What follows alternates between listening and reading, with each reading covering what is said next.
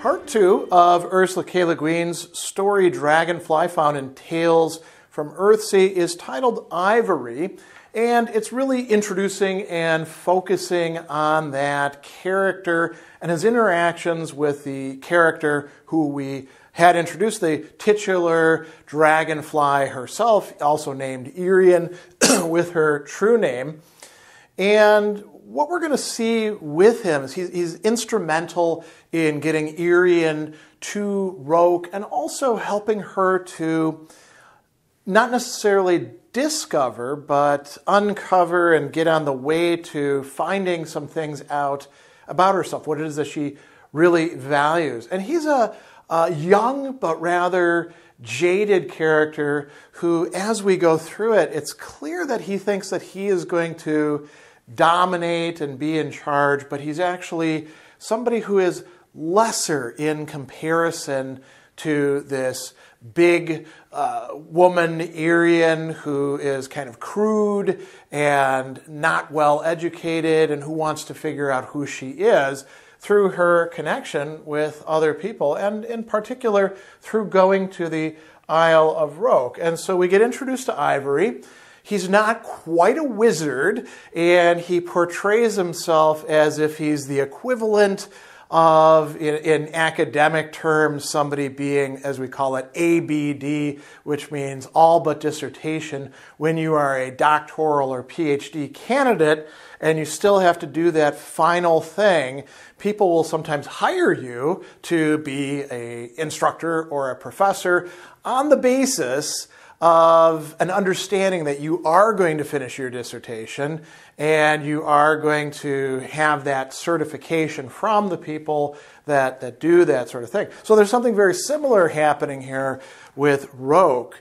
And we find out that the master of Erie of Westpool, Birch, wants a wizard with him. The fashion of the time among the nobility was to have a wizard in their service, a genuine wizard, not just some sort of sorcerer, but a genuine wizard with a staff and a gray cloak, trained on the Isle of the Wise. And so the master of Erie got himself a wizard from Roke. He was surprised how easy it was to get one if you paid the price. And then we find out the young man called Ivory did not actually have his staff and cloak yet. He explained that he was to be made wizard when he went back to Roke. The masters had sent him out into the world to gain experience, for all the classes in the school cannot give a man the experience he needs to be a wizard. Birch looked a bit dubious at this, rightly so, and Ivory reassured him that his training on Roke had equipped him with every kind of magic that could be needed in area of Westpool on way. And as we find out later on in part 3, Ivory spends much of his time working with the hand, the master of illusions, learning how to do all sorts of cool tricks, make fireworks, make deer run through. But when it comes to actual needed magic, he actually pawns that off to other people. As we see, whenever Birch had guests from Kebbermouth or neighboring domains, the herd of deer, the swans, and the fountain of golden wine made their appearances. But if the masters of the orchards and vineyards came to the master to ask if his wizard might put a spell of increase on the pears this year, or maybe charm the black rot off the vines on the south hill, Birch said, "A wizard of Roke doesn't lower himself to such stuff. Go tell the village sorcerer to earn his keep." So it's not just Ivory, it's also Birch that are, giving him a pass on this. And it gets a little bit more poignant because Birch's own daughter has this nasty cough that she just can't seem to shake. And her mother keeps looking at Ivory, to heal her, to do the sort of things that a wizard ought to be able to do. So he's not quite a wizard in more than one respect. And what can we say about the guy? He's arrogant, he's selfish, he doesn't think about other people's needs. And then, he breaks rules and he has justifications for this. He's also bitter and he is lustful. Now, the lustful thing constitutes a problem because in Earthsea, at the time that we're talking about here, mages are supposed to be celibate. And that's going to play a major role in the story. But let's look at a few passages that reveal to us his motivations and his character. And these come about in his conversations with Irian or Dragonfly. She asks him about the Isle of Roke, and he says, there are good men there, great and wise the Archmage certainly was, but he's gone. And the masters, some hold aloof, following arcane knowledge, seeking ever more patterns, ever more names, but using their knowledge for nothing. Others hide their ambition under the gray cloak of wisdom. Roke is no longer where power is in Earthsea. That's the court in Havner now. Roke lives on its great past, defended by 1,000 spells against the present day. And inside those spell walls, what is there? Quarreling ambitions, fear of anything new, fear of young men who challenge the power of the old. And at the center, nothing. An empty courtyard. The Archmage will never return. So he's talking about this experience that he's actually had of being at Roke and seeing that the stories that people tell and sort of the outward facade doesn't measure up. It's kind of hollow inside, at least in his point of view.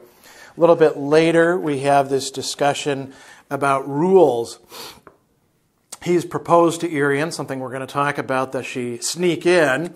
And she says, is it allowed? And he says, I don't care what's allowed.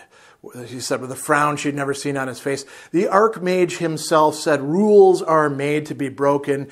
Injustice makes the rules and courage breaks them. If I have the courage, if you do. So he's presenting himself as being somebody who's willing and courageous enough to break the rules that are standing in the way of getting anything important and useful done. And then finally, there's one other passage that I think that we should take a look at as well. He's talking here about, what's going on in terms of women and celibacy. And he actually is going to, say at some point, did you think I was one of their eunuchs, that I'd castrate myself with spells so I could be holy? Why do you think I don't have a staff? Why do you think I'm not at the school? Did you believe everything that I said? There was a scandal produced by Ivory at Roke, and that's why he was actually expelled from there, sent back out into the world. And it has to do with his own lust, but also this bitterness that he has about all these things that are put into place. You could say traditions and requirements that he doesn't see a need for. So Ivory is going to meet and befriend and talk with Irian. She already has a kind of reputation, being, this interesting person, right? He asks Birch about this old house, right? And Birch says, that's Iria, old Iria. I own that house by rights. Haven't seen the old man for years. He had a daughter. She's called Dragonfly, and she does all the work. And I saw her once last year. This is actually the youngest daughter, Rose. She's tall and beautiful as a flowering tree, right? And so Ivory is like, well, I should go and find this woman who is beautiful as a flowering tree. And they have an encounter. First, her dogs attack his horse, and they have a brief encounter for a while. She does some healing, and then she says, "You're the wizard, then?" And he says, "Ivory of Havnor, great port at your service." And she says, "I thought you were from Roke." And he says, "I am." And then she says, "You lived there? You studied there? Do you know the Archmage?" "Yes," he said with a smile.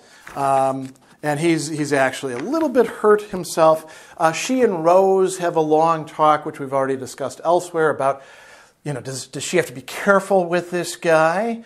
And a lot of their talking centers around Irian wanting to know all about Roke, because Irian wants to know about herself, and she thinks that there must be something there.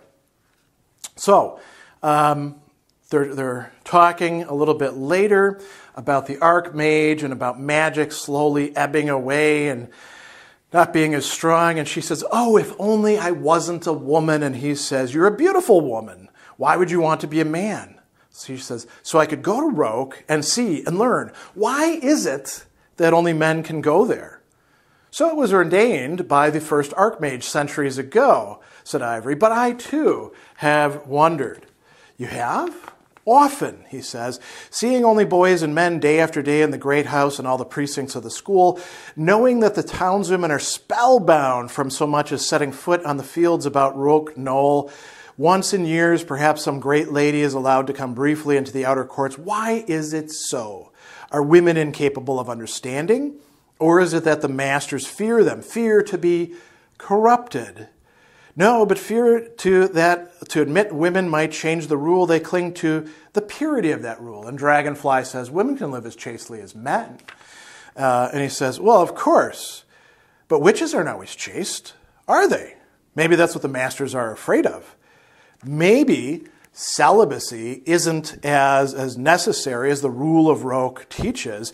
Maybe it's not a way of keeping the power pure, but keeping the power to themselves, leaving out women, leaving out anybody who won't agree to turn himself into a eunuch to get that kind of power. Who knows? A she-mage. Now that would change everything, all the rules. And then he says, you could go to Roke. I could help you get in there. You have the heart, the courage, the will of a man. You could enter the great house. And she says, well, what would I do there? And he says, what all the students do, live alone in a stone cell and learn to be wise. It might not be what you dream it to be, but that too you'd learn. And so she says, there's obstacles to this. And he says, you got a guy on the inside. I can help you get past the doorkeeper. I can help you get there. I can do all these things. So he's hatching this plan that she is going to fall into, seeking out her actual desire, not realizing that he has something different in mind. Actually, two different things. One is to embarrass, if it will actually work, to embarrass the masters of Roke so that he can place himself above them pridefully, arrogantly, saying, aha, see, I showed you, you stupid people. But the other is that he's motivated by his desire for Irian, his, at some points, love, at most points, lust, and desire, perhaps not just to even have sex, but to dominate, to control, to have something over on her as well. And so they go on, and there's this interesting scene where he tries to cast a spell on her quite early on. Impatient with wooing her massive physical indifference, he had worked up a charm, a sorcerer's seduction spell of which he was contemptuous, even as he made it, though he knew it was effective. He cast it on her while she was characteristically mending a cow's halter. The result had not been the melting eagerness it had produced in girls he had used it on in Havnor and Thwill. Dragonfly had gradually become silent and sullen. When he tentatively approached her, taking her hand, she struck him away with a blow to the head that left him dizzy. He saw her stand up and stride out of the stable yard without a word. The ugly hound she favored trotting after her. The hound looked back at him with a grin. She took the path to the old house. When his ears stopped ringing, he stole after her, hoping the charm was working, and this was only her particularly uncouth way of leading him at last to her bed. Near by the house, he heard crockery breaking. The father, the drunkard, came wobbling out, looking scared and confused, following by Dragonfly's loud, harsh voice. Out of the house, you drunken, crawling traitor, you foul, shameless lecher. She took my cup away, the master of Irian said to the stranger. She broke it. Ivory departed. He did not return for 2 days. On the third day, he rode experimentally past old Irian, and she came striding down to meet him. I'm sorry, Ivory, she said, looking at him with her smoky orange eyes. I don't know what came over me the other day. I was angry, but not at you. I beg your pardon. He forgave her gracefully. He did not try a love charm on her again. Soon, he thought now, he would not need one. He would have real power over her, power to compel. Where is that power going to come from? Well, in order to get in to the Isle of Roke and to get past the gatekeeper, she's going to have to reveal her true name. And Ivory gets her to reveal her true name, Irian, to him, which means that he winds up having control over her if he chooses to use it.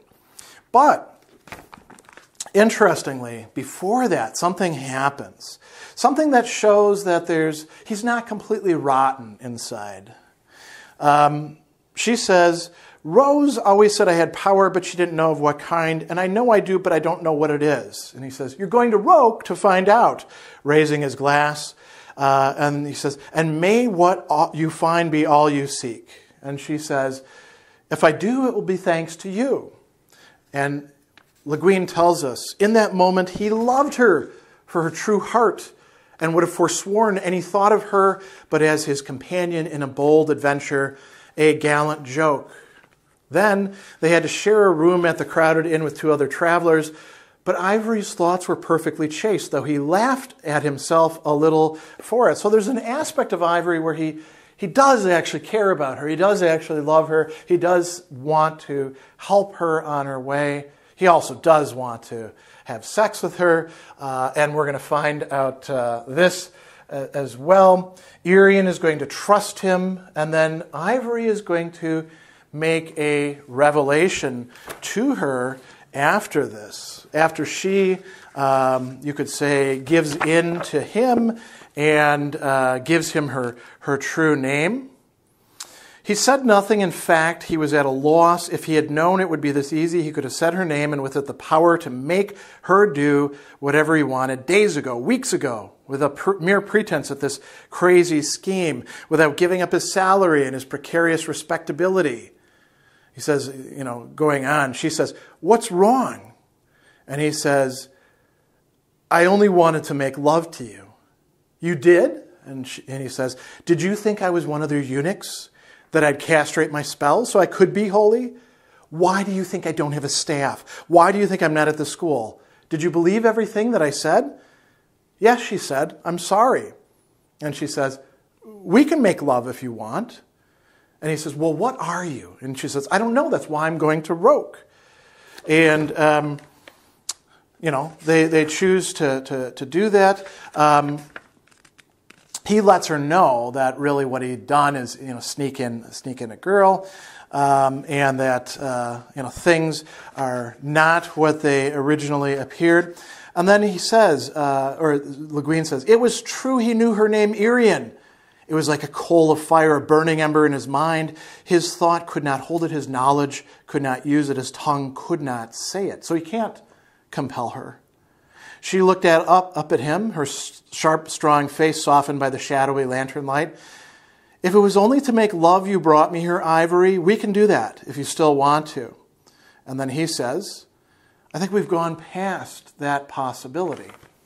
And the section ends with him beginning to instruct her on how she will get into the great house and past the doorkeeper.